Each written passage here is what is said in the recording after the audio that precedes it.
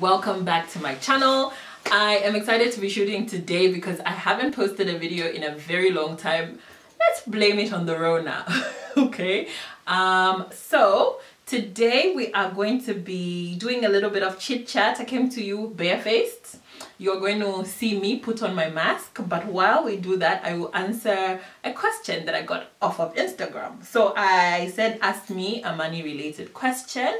And a lady, Esther Chile, said, what business would someone start with a small amount? Let's say 500 kwacha.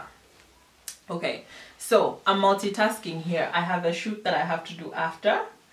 But yeah, I thought to answer the question, I could share a little bit about how I started some of my many businesses. Okay, I have tried a lot of things with minimum capital. All right, so my first maybe like significant, or maybe would you say noteworthy business was called Urban Chic. I should have started Urban Chic around 2011 when I was still like final year of university, and it started out as a blog. I used to blog for MTV Staying Alive, and so I started a blog then called The Sizzle Cafe. Yeah, please, those names. I don't even know how I picked that name. But I literally did like a little survey amongst my university friends then when we were in India. And I asked them, do you like the name? And they all said, yes, yes, yes. I don't know if they were just being nice or if they really liked the name, but I found out that my audience couldn't pronounce The Sizzle Cafe. Can you believe it? Like, these people would follow and they can't even pronounce the name of the business. So anyway, that's how my business started. It started out as a blog called The Sizzle Cafe. I built a relatively good following back then. And then what I'm doing is I'm just mixing my concealers because of the weather and because of Corona. I haven't been going out a lot, so I've been like, my skin has like, I've gone a little bit lighter anyway, let me put it that way. So what I do is I mix a very light shade of concealer and then a dark one, and then, you know, I use that. So back to my story. I started Le Sizzle Cafe. I built a following. It was mostly centered around lifestyle and fashion. But part of the thing that happened in India is because of the culture and the different cultures. There were Nigerians and wada. Head wraps became how I used to show my African culture, my Zambian culture. So I would use the local scarves there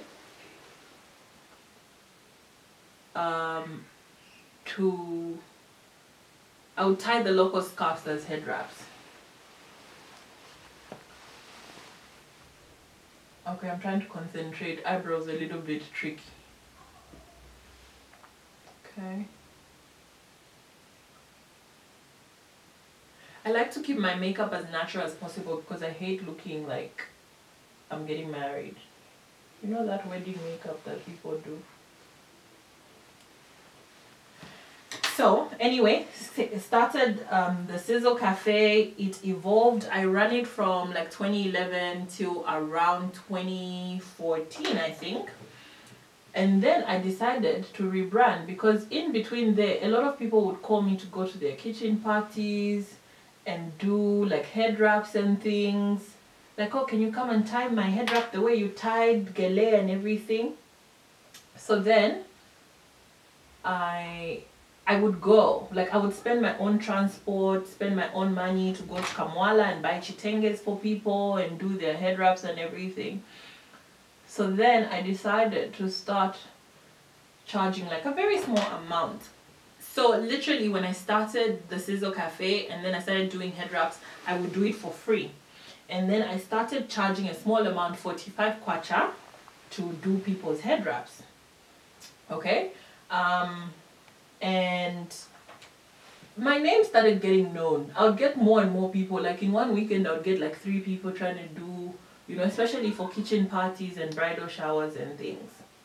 So what then I did is I decided to do a rebrand. So I literally shut down the Sizzle Cafe and I did a rebrand. Like for 2 months, I did strategy, I did my Instagram page, I did Facebook page and everything. This is a concealer, just lining, it's a primer, sorry, not a concealer.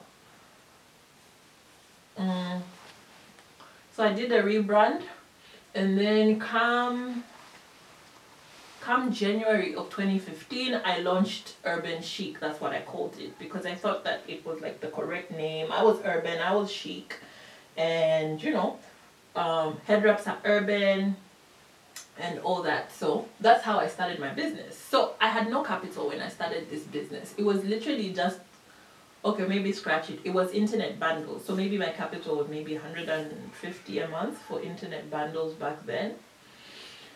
And yeah, we did the things. We started Urban Chic. But the thing with business is it was a lot of word of mouth. So here's my answer to your question, Miss Chile, is with a 500 kwacha, I think you can start a passion project, okay? If you know my friend Moaba, she's always talking about turning your passion into profit. Like, go and check out some of her feeds, go and check out some of her, you know, what she's written about how you can turn your profits into passions. It's really, really helpful. But so Urban Chic for me was a passion project. I literally started with zero. I think my first serious gig then, I probably, so I'm using, this is MAC, it's NW50, I'm an NW43, but I'm using NW50 because it's darker, just to give me some, you know, some shadows in my face. You'll see how I'll use it for the rest of my face as well. So I started it, no money, 100 kwacha for internet bundles, or let's say 150 for internet bundles, and a passion. And then you build yourself and people start talking about you and asking you to do things for them. I have lost my eyeshadow.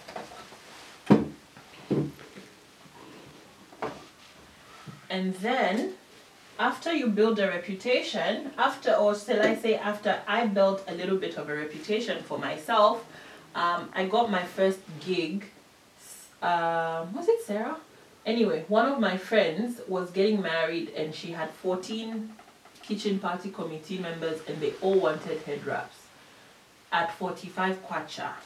Okay, so that was my first big investment of capital. I had to go to Kamwala. I used 300 kwacha. I bought like 3 6-meter chitenges, and out of those I got like 12 pieces of head wraps. And when I got those head wraps, that was a capital injection, right? So those head wraps I got, and I did, so 45 times 14. Okay, I don't know what that is. I gave them some ridiculous amount of discount. And so out of the 300 kwacha that I spent on the head wraps that day, I made 900 kwacha from doing 45 kwacha worth of head wraps. And then what I did is I jazzed up everyone on that lineup, okay? I asked everybody to come back and like I took pictures of everybody. I asked them to send me pictures, and then that is then what I used to now market what I was doing. Like the rest of it, I used a lot of those pictures in Facebook, a lot of Facebook and Instagram. Again, I'm trying to mix some of my foundation.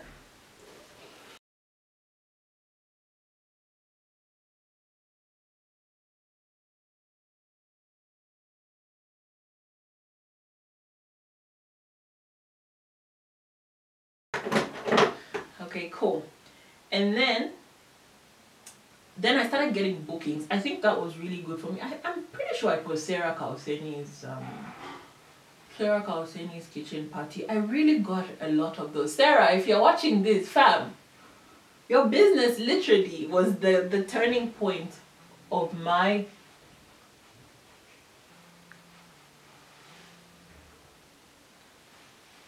Sarah, if you're watching this, your business was the turning point of my business. That booking that you did, because I then started getting a lot of referrals from there. A lot of people who attended the kitchen party then started booking me. Even before I left, I had like appointments from there, right? And literally, that's my 500 kwacha or less business story. So, if you're thinking about starting a business and you don't have a lot of capital, I would say don't think about something that is capital heavy. Think about the things that come natural to you. Think about the things that people are always asking you to do for them for free. Do they come to you to edit documents? Are they always asking you to... I keep losing things. Do they keep asking you to like, oh, can you edit my document? Can you come style me? Or can you help me do decor? Then you know that that is a gift that you have and you can start with that. And then after you do that, then you can raise a little bit of capital and start then like building in. So like with Urban Chic, I literally used to use Chitenge from Kamwala. But then as I started getting more and more like sophisticated clientele, they would want Nigerian gele, what. I would then get like a commitment fee from them, really. Right? So I would get like a commitment fee from them and be like, okay fam, you want gele? Gele is 150 kwacha. And Shafiq, so give me 150 kwacha, I will go and buy it for you and I'll bring you the receipt and then I'll just charge for styling. One of the other things that I learned as well is that my prices were too low. So 45 kwacha was too low of an amount for me to actually make some sort of significant profit and impact from what I was doing.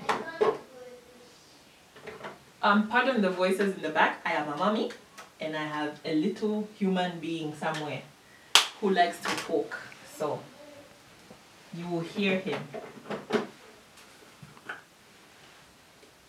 I don't normally do this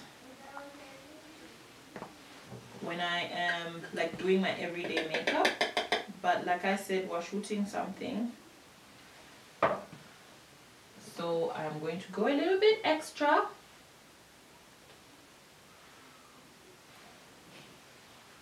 And do my own version of baking.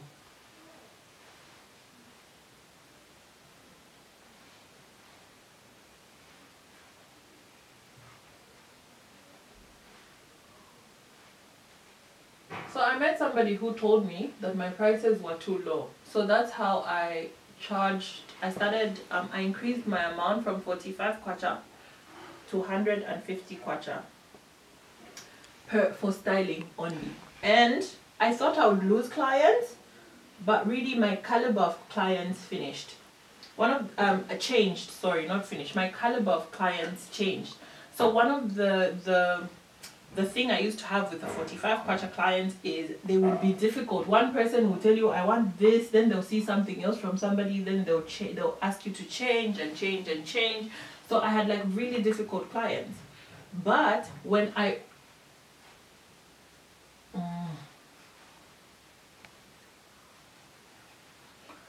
when I amped my price to a higher amount, literally the caliber of clients also changed. Like I'll get people who were serious, they already knew what they wanted.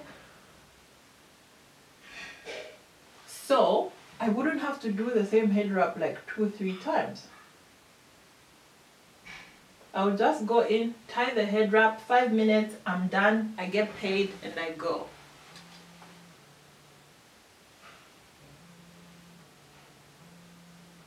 Okay, and then because I had a little bit more money now, I'd buy like more expensive gele. I realized it was cheaper for me to order gele from like Nigeria and Ghana. So I'd send my friends out their money and they would send me like loads and loads of gele, and then I'd use it that way. And then my business actually also evolved, because then I would sell even just the gele. Like somebody would be like, oh, 150 styling is too much, I just want the fabric. So I would sell the fabric separately, like 450 for like lace gele, and then they go and do whatever they wanted.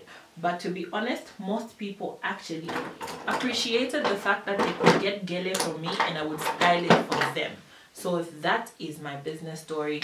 Literally like zero capital, if you ask me, because the internet bundles, I already was using internet anyway, whether or not I was doing the business. So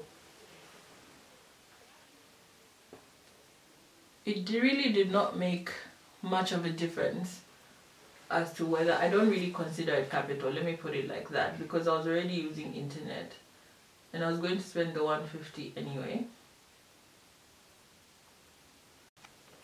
Yeah, that's pretty much it. So Chile, think about your passion, think about what you like doing, what you would what people are always asking you for, and then literally just monetize that. As you go along, you'll find that your business will evolve, you will learn different things, you will also find little loopholes where you can charge for certain things. Like with Urban Chic, I would charge the 150 for styling, I would charge for the fabric, and then people would add up money for me to go to where they are. And yeah, then I would sell the gele itself. I learned how to cut, I learned how to sew, so I could make the head wraps the way that I wanted. And basically that's it. So I'm going to end my story here. I'll finish doing my makeup and then I'll just show you some photos of how I look at the end. So that is my story. The mask is on. I hope you guys think I'm pretty. Give me a thumbs up if this is the sort of content that you want to see. Give me put a comment in there if there are topics that you want to chit chat about, or if you have other ideas about how somebody can start a business with very little capital, as little as 500 kwacha, which is about $50, I think, approximately anyway, looking at our rates and everything. But yeah, thumbs me up, click the notification button so you get notified every single time that I have a new video up. Until next time.